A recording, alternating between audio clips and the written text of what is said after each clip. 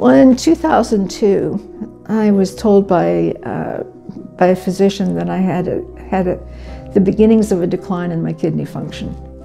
And at the time, they didn't really know why that was, and never really did conclude what it might have been, although it was probably a number of factors, including hypertension and medication I was taking for anti-inflammatories. I was doing okay. And then as time went on, your kidneys don't improve. It's not a organ that is able to regenerate, so they continue to decline. And I got to a point where I was getting really very, very ill. In 2015, I became aware when I went to the doctor that my kidney function had very much declined. It was really in a very serious zone. So I went back to the kidney specialist and was evaluated. And I was in really very bad shape. I was actually in the beginnings of heart failure. I had no idea that that was the case, but I was in the beginnings of heart failure. I had, continuing weakness, difficulty in maintaining myself as an individual.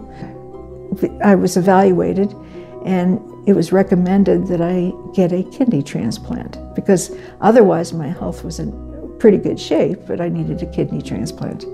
At the time, I thought that I could continue working and get that kidney transplant, but it turned out that that was not the case.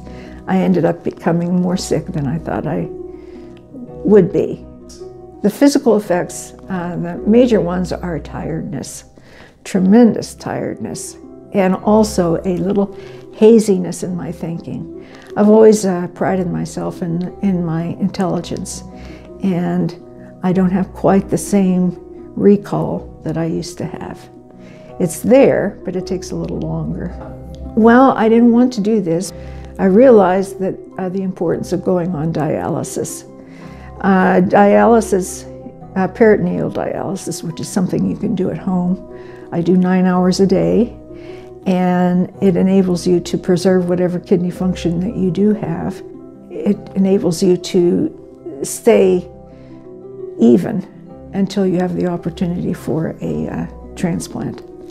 In my situation, I have ups and downs because it's hard to maintain, a good balance of all of your electrolytes, and you have to maintain good nutrition, and sometimes that's hard to do because you're not hungry. It takes away your appetite.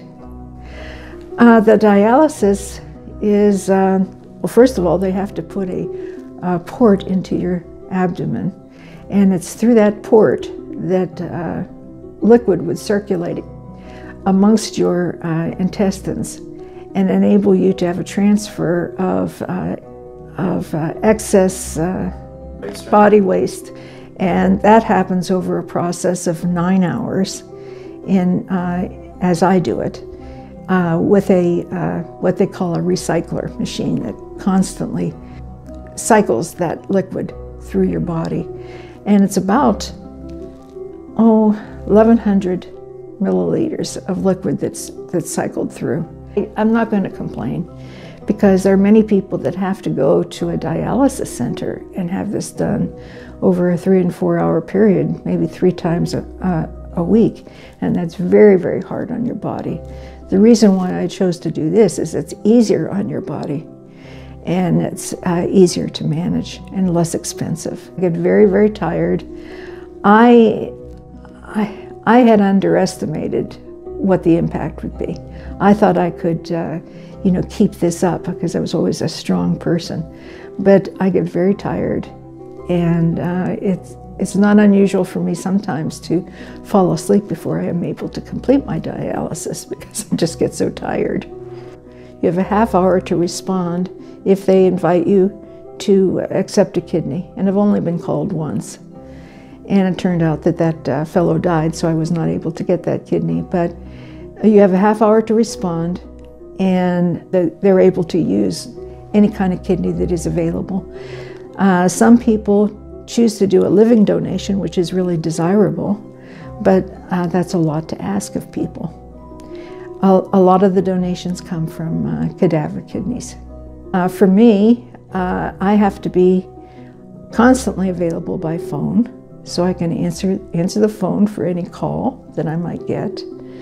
I have to be open to a consideration of what organ might be available. There are some that are less desirable than others, and I've indicated to them that I'm willing to accept nearly, really a wide variety of organs.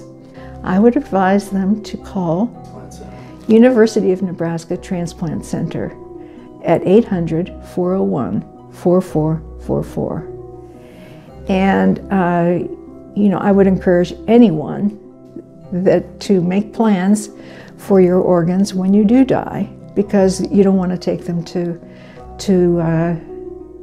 the great beyond. There's no use for them there. But many, many people need those organs now. And, we're blessed with 2 kidneys. And if you're able to, and healthy enough, and you choose to donate a kidney, that is a wonderful thing.